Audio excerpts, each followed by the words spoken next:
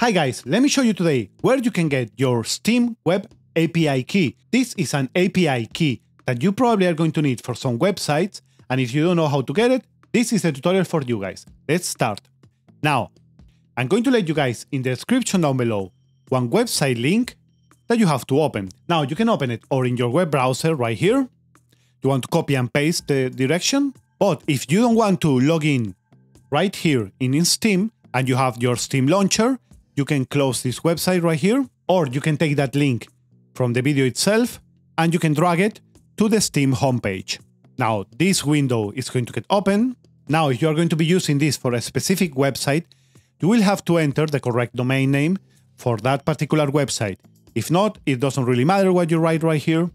So I'm going to type, for example, and now you want to agree to the Steam Web API terms of use. Now you want to click into register.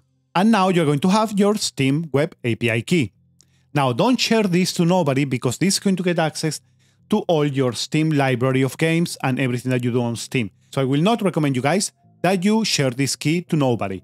If you want to take it out, you only want to click right here into revoke my Steam Web API key. And that is pretty much it, guys. Thanks for watching. If you enjoyed the content, don't forget to drop a like, and a subscriber is more than welcome. See you guys on the next time. Bye bye.